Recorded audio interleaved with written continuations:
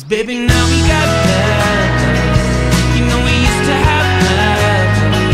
So take a look at what you've done. 'Cause baby, now we got better. Hey, it's Emma, super sensitive human, and I thought I would give you a life update because I haven't been filming that much. If you haven't heard from somebody in a while, they're probably doing very good and there's too much going on for them to fill you in, or there's nothing going on and they're not in a good mood and they don't have anything to say. Unfortunately for me, it's more of the latter. I haven't been in a very good mood, and that kind of makes you like not want to film yourself. You just don't feel very articulate and attractive, and are distracted with trying to manage yourself. So that's what's been going on for me.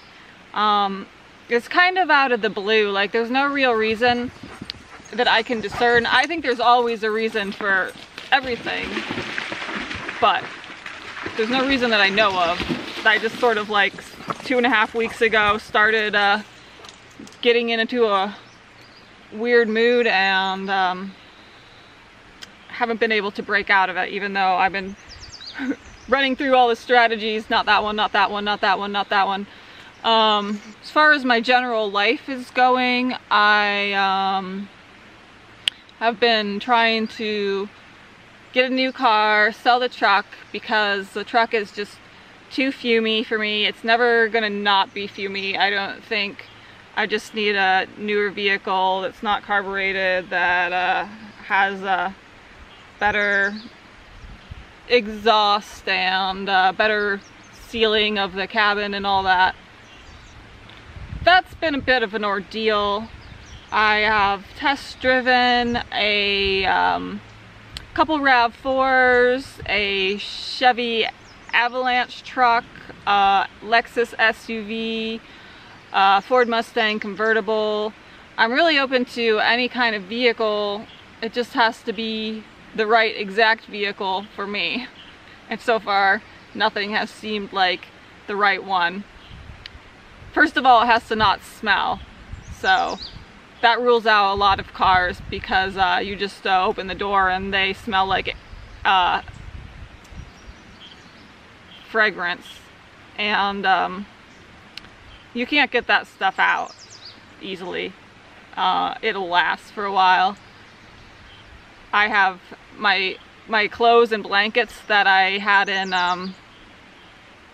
Venice Beach in the hotel room are still contaminated. I've washed them like 5 times. I've dunked them in tanks of algae water to let them sit and sort of rot out a little bit. See if the bacteria will eat the fragrance. Didn't work. Set them out in the sun and the rain. Not that we have a lot of rain here. Mostly the sun for weeks at a time. Hasn't helped. So I'm not gonna try and get a car that smells and then remove the smell. That's a big gamble. And some of them smell like new car scent, and the materials, not just artificial air freshener, so they can't be too new. So that's just the first concern. Second, of course, it has to be reliable. Third, a nice style is nice.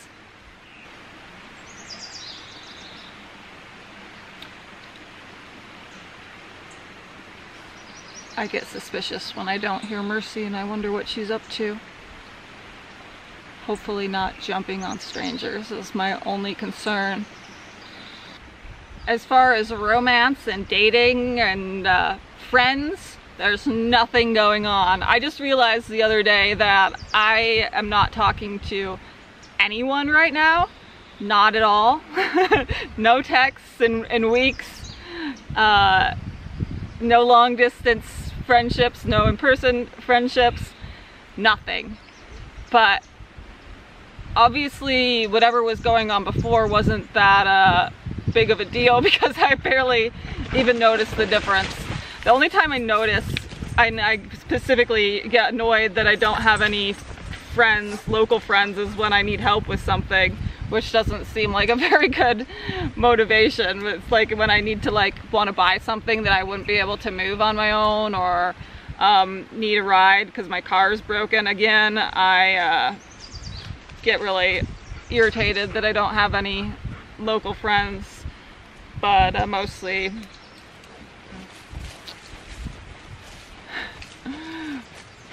I don't notice. I do want a partner. Like in my fantasy head, I definitely always think about having a boyfriend and long for one, and it's like my ideal future. But as far as like the reality of it, like actually like going on dates and actually getting to know somebody is maybe not that enticing for me. I guess I've been in a lot of bad relationships and stressful, abusive relationships, and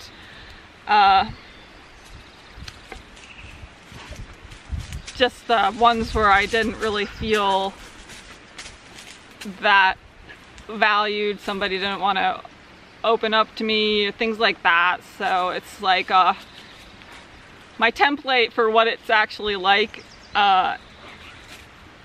is very stressful. And that's kind of a deterrent.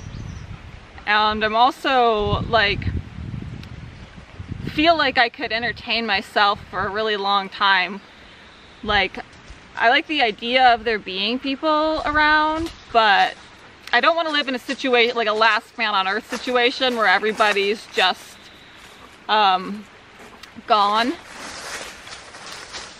But I like the idea of being able to like interact with them if I want to, or like hypothetically in the future when I'm feeling better. But like I could definitely I could see myself in like living alone on an island where like all my mail gets delivered to me by boat kind of thing, and feel like I could live like that for years without really being any different than my life has been in the last 4 years. I basically have lived in remote areas on a island that's of my own making.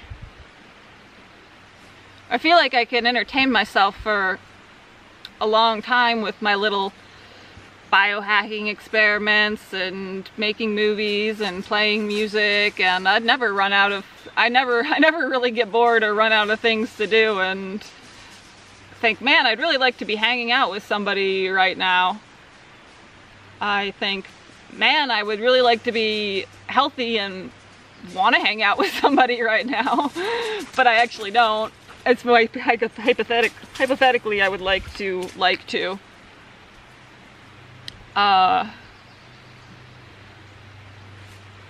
And I feel overwhelmed all the time. Like I feel like I don't even, where would this person, this boyfriend even fit in my life?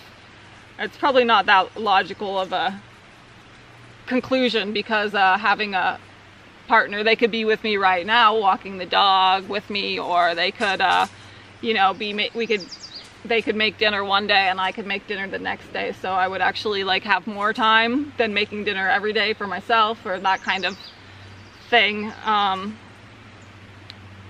But a lot of times I feel super overwhelmed, even though I don't have a job and I'll be off my schoolwork for like big breaks between semesters, and I still feel like there's never enough time to do everything. The house is always dirty. It's been dirty for 3 years, more dirty than I would like it to be.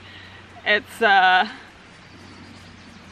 there's always this big list and this big stack of things to do, and maybe some of them some person can help me with, and maybe some of them they can't. I think that probably the biggest advantage would be that I might be in a better mood if I was in love and getting laid, then everything would be more happy to do. I'd be going about my chores, waiting for the moment when this object of affection was to come back to me. I would have more just dopamine in my brains. So as far as the chamber, the oxygen, hyperbaric oxygen chamber, I'm still using it, but what happened was my back pain, I started to kind of had this back pain before I even got the chamber, and then I started using it a lot, and my back pain was getting really exacerbated from lying down. And so after a while, the chamber was just making it really bad. Like, I'd just go in there for just half an hour and get out, and my back would hurt for the rest of the day. So I was really starting to have a avoidance of wanting to go in the chamber, and I have been able to go in it a few times without back pain after backing off, but I'm still like not using it as much as I was. I also think that it's not motivating as it once was, because when I first started going in it, I was getting a lot of energy from it and noticing a real boost from it. So it was like a drug. It was like addictive. I wanted to go in there some more, and now I am not getting that for some reason. I don't think it's because I'm using it less. I might have just reached like a different level of my healing, where it just did one thing and now it's doing another thing. Maybe I'm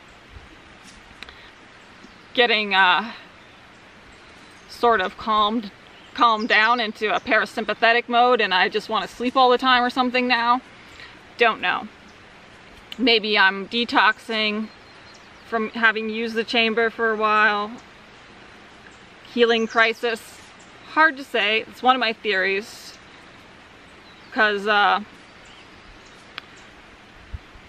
what's happening is it all started just one day when my hands started to hurt and feel achy and arthritis-y like throughout this area, and my mood went bad on the same day, and that's kind of been going on ever since then for about 2.5 weeks. And so I don't know if it's a physical imbalance or the pain is related to a mental thing, because I do get more like weird, I call it the snaky feeling, or like the creepy crawlies. Like, I'll feel like very agitated in my arms or different parts of my body, and I'll also feel agitated in my brain at the same time. And sometimes if I get agitated thoughts, it'll start to like bring on the creepy crawlies. So I don't know what's going on there, but it makes me feel crazy, and I get all these like repetitive images of like slitting my throat or slitting my arms, because not because I'm suicidal or a cutter, but because there's like that feeling like there's like bad energy or bad blood, and if you could just let it seep out, it would feel so much better.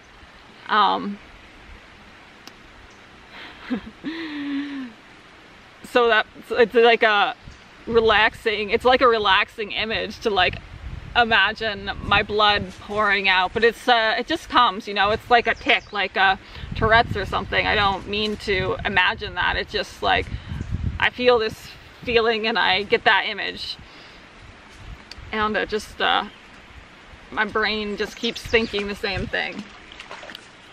A lot of my time lately has been trying to figure that out and what's going on, and I stopped all my supplements for a little while because I didn't know if I was getting imbalanced from one of them, and nothing happened, so I restarted them kind of one by one. I did mental work, like journaling, like trying to get to the root causes of this, and like negative thought, write down a positive thought, like have a negative thought, write down the opposite, and try and retrain my brain that way.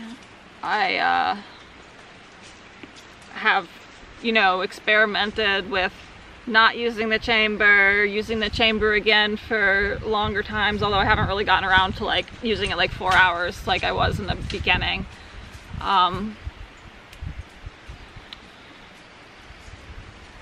my max lately has been like an hour and 20 minutes before I start to get worried that it's hurting my back and get out.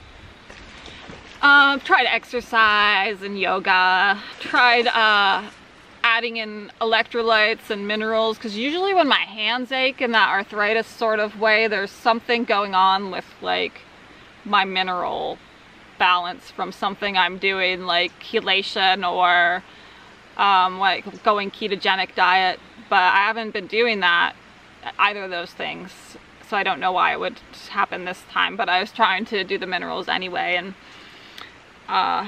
maybe they're helping, but my mood's still bad, so I really don't know. But it's very distracting. It feels like I have bad blood, badness inside of me is how I describe it. I always feel that way, like, to, you know, a certain extent, like maybe a 3 out of 10, but, you know, say this is like a 7 out of 10, so I can't go about my day as normal without being compelled to solve it. And yeah, you know, I try meditating, just sitting with the feeling, and seeing if it shifts or that way, seeing if any intuitive root cause comes to me, but so far no success with that. So that's my life, mostly car shopping and focusing on my wellness and continuing to work in the garden, which I enjoy and find soothing. Sometimes I don't do it for a while, and then when I do it again, I'm like, you know, I really like gardening. I also feel like gardening is a good hobby, but I don't think it's what I'm supposed to be doing with my life. What I'd like to do with my life, that's a topic for another video. So that's what's going on with me, and my advice to you, viewers, is don't try to give me any advice right now, because people who've been sick and struggling for a long time really don't appreciate any new suggestions. They've already are trying it all. They have tried it all in the past. What I appreciate is kind, supportive words. You know, if you want to help, you can make a donation. There's links under the description that will help me to keep creating content. And, you know, if you have something actual, tangible for me, an opportunity or that kind of thing, what, I don't know, like moving here or going on a date with this person, or you know, you want to send me your favorite magnesium in the mail, or you're a you're an intuitive, medical intuitive, and you want to give me a free reading, I'll accept that kind of stuff for the most part, or at least consider it. But I'm saying, if you tell me, you know, to take, have you had your vitamin D checked? Have you been checked for mold? Do you have Lyme disease? Blah, blah, blah, blah, blah. Believe me, I've already done it. I've already considered it. And whatever you're gonna say is probably not gonna be groundbreaking or life-changing.